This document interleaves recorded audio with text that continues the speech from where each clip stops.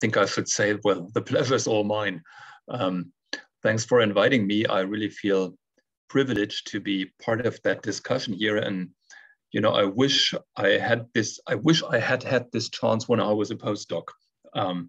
So it's really great to have that forum where you can, you know, share ideas and discuss them also with people from outside. It's really a great thing.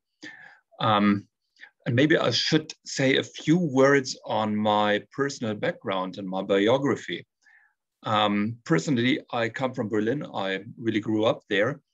And when I was a student in the 1990s, gentrification started to happen right at my doorsteps. I lived in Prenzlauer Berg, which is now regarded as, you know, the poster child of gentrification in Germany. But back then, nobody in Berlin, or next to nobody in Berlin, maybe except for a few dozen geographers and sociologists, would know that term gentrification.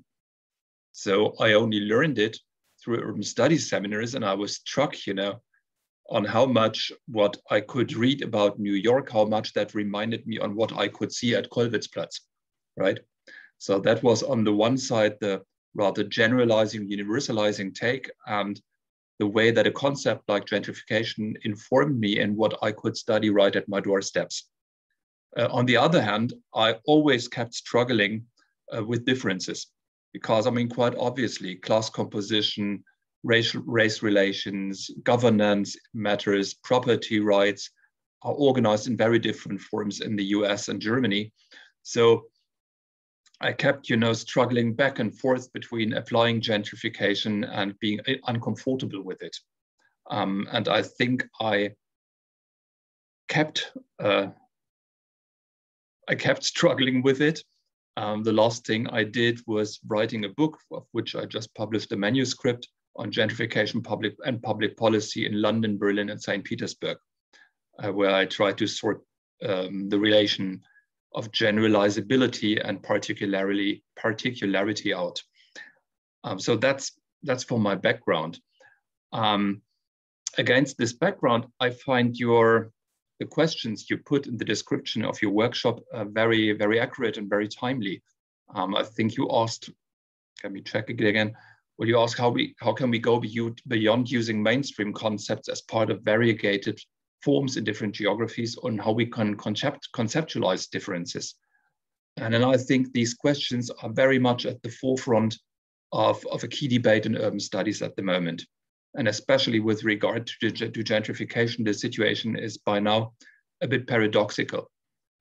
On the one hand, gentrification as a term, as you all know, has been invented in the 1960s. So it's now more than 60 years that we study gentrification. Meters of books have been written about it. I think we have most likely hundreds of case studies now for cities as different as New York, Oaxaca, and Osaka. So one could think we actually know everything we could know about gentrification.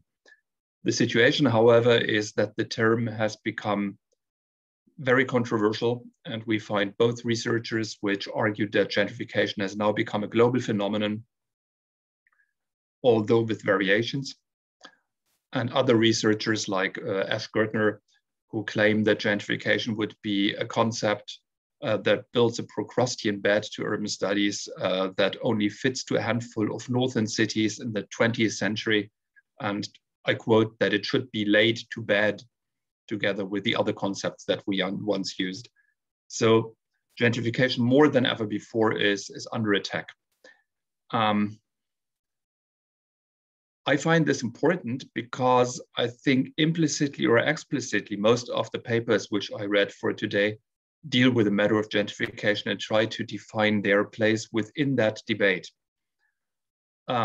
So when I thought about what I could say with this mini keynote, I first wondered what I could actually contribute.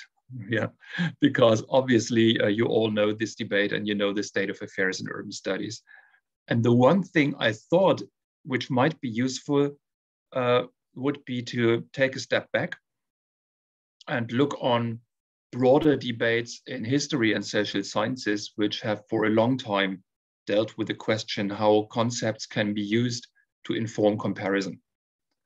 because as a matter of fact, the difficulties of comparing complex empirical phenomena are not new, and they are not just in the field of urban studies. Quite contrary, I think the problem to bring together shared essence of a phenomena with different appearances have haunted philosophers since, well, at least since the age of the Greeks, the Greek philosophers. And the one thing I wanted to bring to this discussion is a scheme, an idea developed by Charles Tilly in the 1970s and 80s. Charles Tilly, actually writing about complex phenomena like revolutions, developed the idea that we can actually sort out 4 different ways to do comparison, which he called individualizing, universalizing, encompassing, and generalizing comparisons. So the idea is that you can basically compare, well, that comparisons are sorted by their scope, but also by the number of cases that are compared. And I shall take a few minutes to just describe these 4 forms of comparison. Let me start with the individualizing comparison. And individualizing comparison uses a particular case, a single case, most often to challenge a theory or to develop a theory from this case. So individualizing comparisons often work very well when you are dissatisfied with the state of theory and try to demonstrate that this theory is not capable of explaining a particular case which you know well. Universalizing comparisons do exactly the opposite. They use a single case or a small number of cases to establish a general theory. And I think the rent gap, to give one example, which has been developed against the background of US cities in the 1970s and 80s, is a very good example for that. Encompassing comparisons use a group of cases and establish a theory. Oh no, sorry, the generalizing comparison. Hold on, I'm struck. Generalizing comparisons use multiple cases, but establish a theory against that. Saskia Sassen's global city theory has been a good example for that. And encompassing comparisons, often also called variation-seeking comparisons, try to establish differences within a group of different cases. The point now is that, I stop that here. The point now is that all the 4 forms of comparison work well, but they work for different purposes, right? So the point is not to favor one form of comparison against the other, but the point is about the conceptual argument they are used for. And I showed you this diagram because I think it provides some route into discussing the various empirical papers that you wrote. Because obviously, you know, as an outsider, I really can't tell a lot about, you know, the empirical part of your papers. So I'm not an expert in Swedish planning. I hardly know anything about Turkish cities. So that's definitely not the route I can take. But what I do think, what does make sense is to always ask what your cases can contribute to the way that gentrification or other phenomena are conceptualized and how they are compared to similar phenomena studied in other cities. And I think implicitly or explicitly, all your papers have that form of comparison included. So I think I will stop it at this point and come back later in the discussion to the use of concepts for comparison.